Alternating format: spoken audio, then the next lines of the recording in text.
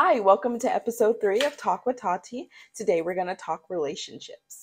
So today I just want to cover standards as far as relationship goes, types of relationships, as well as when to let go of relationships. Not doing a good get ready with me this time because I failed horribly the last video, but I will probably do a get ready with me again, maybe my next video or the video after that. Today is also a day where I'm filming very late because it has been a hectic week and this is when I've had the time to do it. I wanted to try to upload on Tuesdays, but that didn't work, and I will not be uploading next week, so I'll be uploading the week after. But okay, let's get into it. So let's talk standards in relationships. Okay, so first let me explain what I mean by standards. So, you have your standards and what you expect. I guess you could call them your expectations in relationships. I would say we all probably set standards for ourselves and for our relationships, but I think where a lot of us fail is keeping those standards when it comes to certain people. For instance, I'm definitely the type of person who I see potential in people, so I tend to place what I see in them in front of what they actually show me. I think that's been particularly damaging to me in my lifetime because I kind of create this false sense of hope in people for myself, which obviously we don't want to do. But it's just so much easier just to be like, well, they kind of meet my standards and they probably will eventually because you like the person. Well, let me tell you, don't do it. You set your standards for a reason, and I think it's very, very important that you always stick to your standards because, as I said, you set them for a reason. You set your standards to be what's best for you, and you set them to be what you expect out of a person. I'll sometimes have my friends, they'll be like, why are you giving this person the time of day? I've actually heard that a lot more times than I'd like to admit, low key. But it's honestly because I see the potential and I'm like, well, I really like this person. One day they could live up to my standards. But I'm starting to realize life is short, and if you don't already meet my standards, it's a no go. And no, I'm not saying you have to drive a nice fancy car or a big fancy house or you have to be so rich and take care of me, because I don't really need anybody to take care of me. I do for myself, but I also don't want someone who expects me to do for them. Don't get me wrong, I believe in reciprocation in your relationship, but I am independent and I've depended on myself thus far, and I expect to have someone who meets that standard of the same type of level.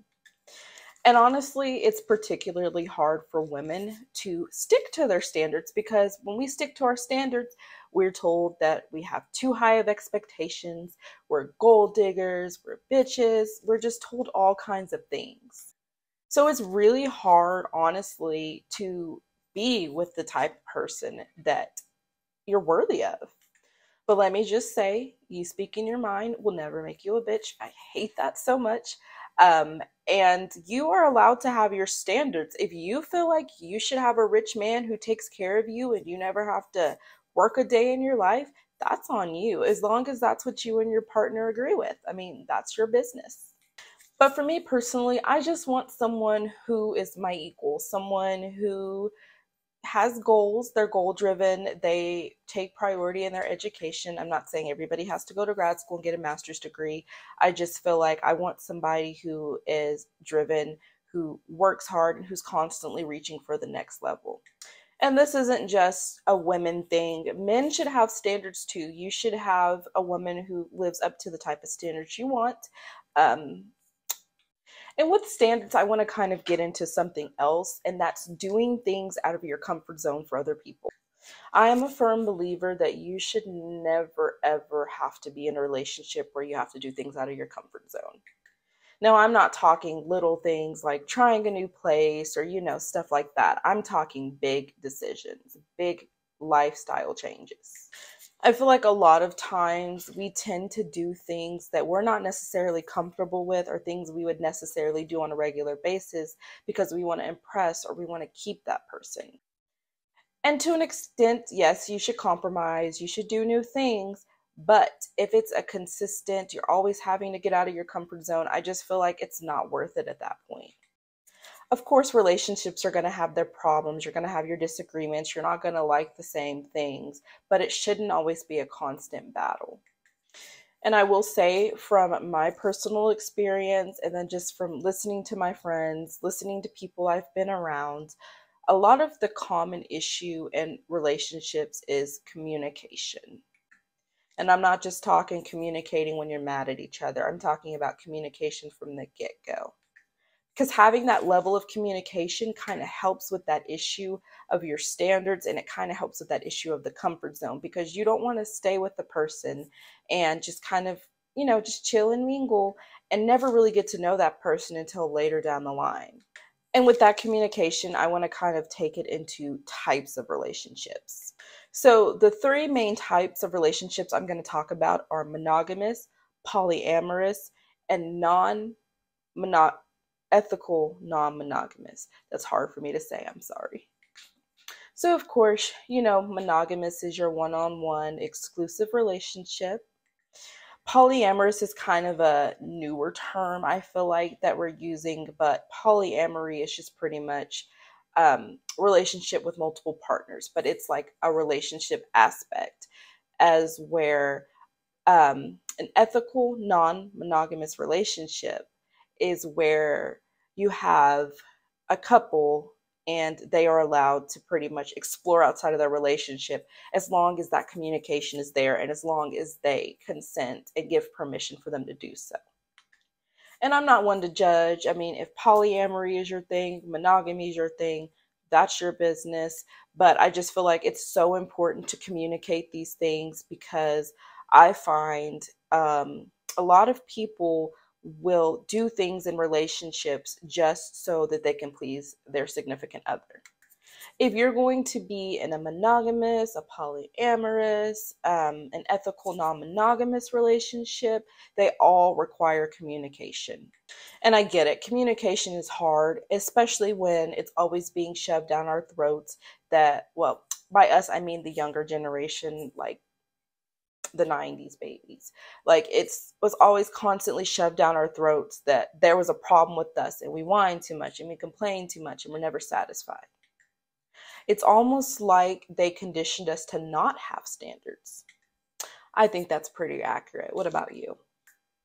But with that being said, I think it's very important to have standards, and it's very important to communicate and be vocal in your relationships. It's very vital. It's very much a key point to make sure you constantly have that level of communication with your significant other. And that communication, as I said, should really start from the very beginning, the first encounter. That communication should be a start to be established at least. So I know we kind of touched on like the beginning of relationships and communication throughout. So that kind of brings me into knowing when to let go of a relationship. I understand as humans, it's very hard for us to let go, and it's very hard for us to walk away from a relationship, because that's like admitting defeat. And no one really wants to be defeated, let's be real. But knowing to let go can save you a lot of time and a lot of heartache, and I say that from experience. So, just a warning, we're about to get personal. We're about to kind of discuss my relationship, or I guess my past relationship. My mom does watch all my videos, so I do want to put that disclaimer, because she's Mama Bear, and listening to me talk about these things, I know, really strikes a nerve with her. I get it. But so I'm going to discuss when I actually let go of my relationship and when I should have let go of my relationship. So I'll go ahead and give a little bit of context. So me and my ex met, I was 15, he was 18. And I think I've explained this, but I don't remember, so I'm going to explain again if I did. But he was 18, I was 15, high school sweethearts. We left our hometown together, moved here to the Oklahoma City area so I could go to school. And, everything was great with us. We were, like I said, we were high school sweethearts. But, as you get older, your viewpoints and your standards change. And let me throw this out here and say right now, this isn't me bashing my ex. So if that's what you're wanting to see, I'm sorry to disappoint. But I just started to kind of, I mean, I couldn't see it back then, obviously, because I would have never stayed in the relationship for as long as I did if I knew what I know now. But I just feel like it was just easier for me to hold on to the relationship and just kind of keep that standard window open. Like, yeah, maybe he'll do what I want one day. Maybe he'll want to get married and have kids and be career driven and just have all these different things that I enjoy. But one thing I have really come to learn is that you cannot expect anyone to change their life for you. As harsh as that may sound, it is the truth. And that is why I keep stressing why it's so important to never lower your standards for a person and make your standards and your boundaries and your expectations very clear with that person. But okay, so back into when I should have let go. Um, we were together for a while. I feel like probably around the time we got into our fifth or sixth year together. I just feel like stuff wasn't working. We didn't see eye to eye. We didn't agree on anything. We didn't have the same trajectory. We didn't have the same goals in life at that point, and it was just pretty much doomed at that point. There was a point in time where it was just a lot of fighting, a lot of arguing, a lot of not seeing eye to eye. And it just got to the point where I think we both just kind of stayed with each other out of convenience. And, that came to hurt the both of us a lot in the end.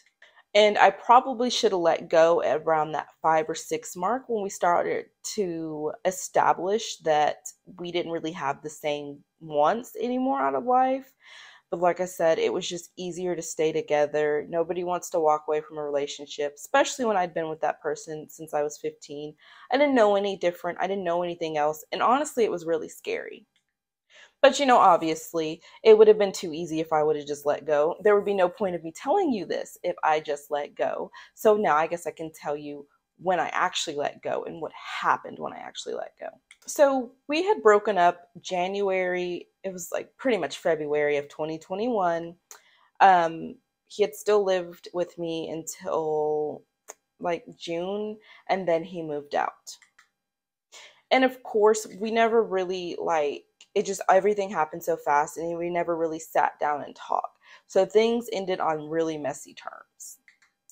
And it caused me to deal with a lot of guilt. It caused me to deal with a lot of grief. I didn't really know what I was doing in life. I didn't really know who I was. That's not the worst part, though. The worst part for me was finding out that my ex is in a relationship with another person. And not only is my ex in a relationship with another person, but my ex was in a relationship with someone who was just a friend back when we back before we broke up. Now, I'm not going to get all into that. I don't know anything beyond that. I don't know if anything ever went beyond that. I don't really care at this point, if I'm being completely honest.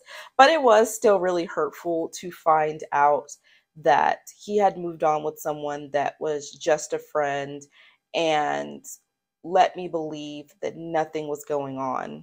And of course, I asked him on multiple occasions, but he kind of avoided it. And so deep down, I always knew there was something going on. At least after we broke up, there was something going on. But I just really wish that I would have let go when things between us, were not sour. We weren't seeing eye to eye, but it was like we could have walked away and both people could have had their hearts intact. And that's not something I really talk about, but I figure if I want to create an atmosphere where it's a safe space and we can talk about anything, then I need to be vulnerable as well. And yeah, like I said, the details, it's not my business. I don't really care. It was very hurtful, and I will say it did bother me for a few days. Like there was a few day point where I was just so cloudy and so sad, and the song Deja Vu by Olivia Rodrigo came on, and I just lost it while I was driving. It's so funny for me to think about now. It wasn't funny then, but it's funny now. And of course, it wasn't the end of the world. Yes, it sucked, but I'm still smiling. I'm still happy. I'm finding things that I love in life. And I'm just enjoying myself at this point. Of course, I don't have any regrets. I do believe I am where I'm supposed to be. And I do have a lot of good things that came out of it. I mean, I have my dogs who I love to death, and I have my knowledge, I have my wisdom. I know what to look for, what to not do myself, and what to avoid doing, as well as watching behaviors in myself and, how I'm treating the other person. The point I was trying to make in telling that is I think it's better to just let go before things completely blow up. Waiting until you have to let go makes the process a lot worse. The hardest thing for me was the lack of closure, because when you just exit a relationship like that and there's no type of, it was just done. That for me was hard because it was kind of like I had nothing to reflect on at that point. I was like, what just happened? I mean, it's been about a year and a half, and still now I just find myself thinking like, wow, what happened? Like, who would have thought? Okay, let's be real. Apparently everybody thought we weren't going to last, but I just couldn't see it, of course. But it is so hard to see the situation when you're actually in it versus an outsider looking in. And so, with that being said, I just think it's important to start to reflect on your relationship and look at things like, is it getting toxic? Is your relationship hindering you from doing things you love? Are you losing interest in the things you love? Are you losing interest in life in general? Because I do talk about my depression quite frequently, because I just think it's so important for people to see, like, even though I had depression, I still function normally, and there is a way out. It's not a death sentence. It feels like it when you're in it, but it's really not. You can overcome, and you will overcome. I'm a little passionate about mental health, so let me bring it back. But yep, so when things get toxic, when it starts to hinder you from living your life the way you want to, when things get verbally abusive, when they get physically abusive, let me throw it out there. Luckily, I didn't have to deal with abusive. Now, we were toxic to each other, but it didn't really stem into abuse. I know everybody's different. Some people are the types that are like, when I'm done with the person, I don't ever want anything to do with them again. But I'm not that kind of person. I want best for every person who walks through my life, and I want everybody to walk away as undamaged as possible. And that is why I think it is so important to not prolong letting go of someone. It is so important to just rip that band-aid off. Of course, it's easier said than done, but that experience I not only apply to future relationships, but I also even apply to friendships. Relationships in general, if they become toxic, I just would rather walk away before the way I view that person is completely tarnished. Because yes, we can forgive, but we don't ever forget.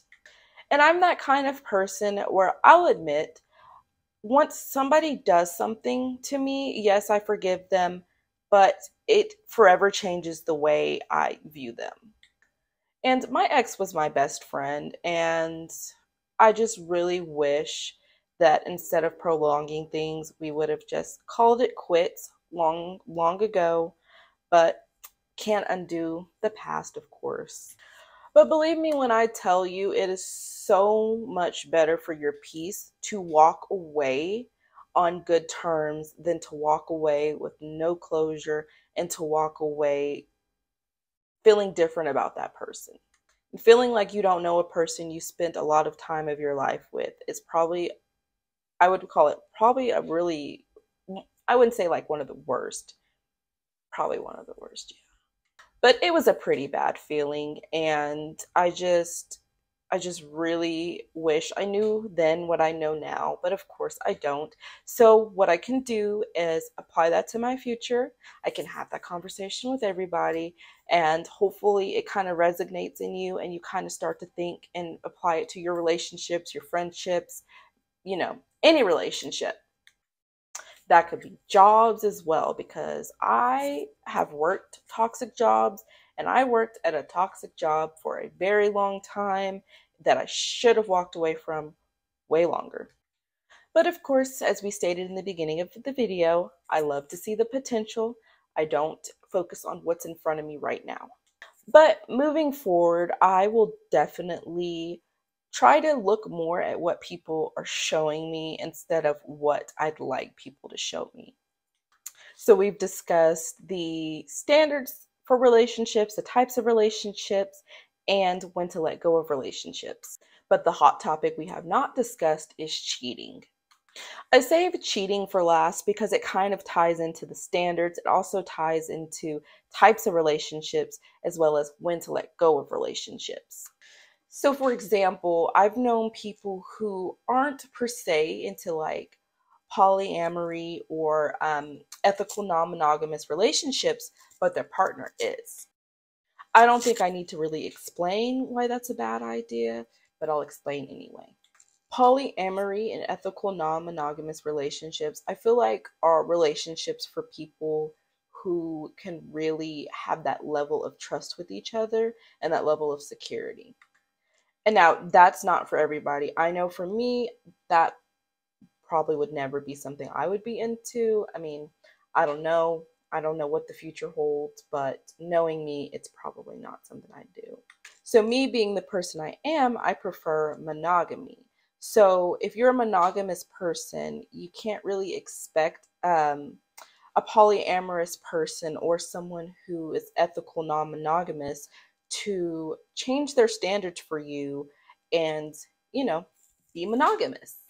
And you're probably wondering, what does this have to do with cheating? So as I was saying, I've known people who are in these relationships with their significant other and they go along with it because, they don't want to lose their significant other, which ties back into knowing when to let go of someone.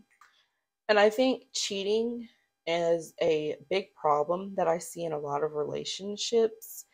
And I feel like a lot of people will try to cover that by saying they're polyamorous or saying they're into ethical non monogamy, when really that's not something that you can it's agreed upon thing. It's a consensual thing between each partner or partners. Everybody has different standards, but for me, cheating is not something that I would ever look past. Cheating is a deal breaker for me. As I said, polyamory, that's not something I'd really be into because of the way I feel about cheating and monogamy. To some people, it's not a big deal. I've heard people who, they're married, the spouse cheats, they cheat on each other, and they live happily ever after. That's not for me personally, but it could be for the next person. And that's why I want to stress so much that, again, communication is important.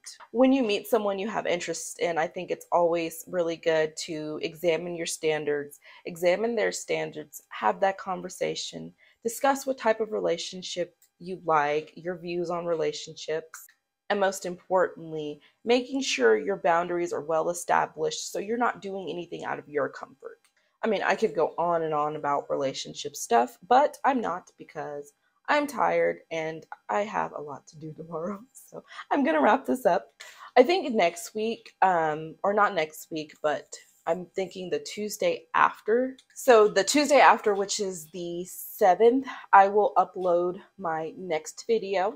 I'm going to kind of get out of like the therapy shoes and the relationship, friendship type aspect, and I'm going to jump into something different.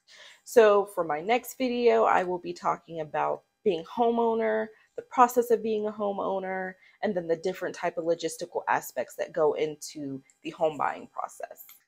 So again, thank you so much for spending your valuable time with me. And yeah, I apologize for uploading so late. I will try in the future to make sure I'm consistent on Tuesdays, which I know y'all don't mind, but I just like to be consistent and kind of keep it on a schedule. But yeah, I hope to see you for my next video. Thank you so much for being here, and I hope you have an amazing weekend and a safe Memorial Day weekend. Okay, because I can never just end videos on a note, I did want to say, I think there's some feedback with my mic. It's a new mic that I got. I don't know. But yeah, so hopefully it's not too bothersome. I will definitely check into that before I film next time. Okay, have a good weekend.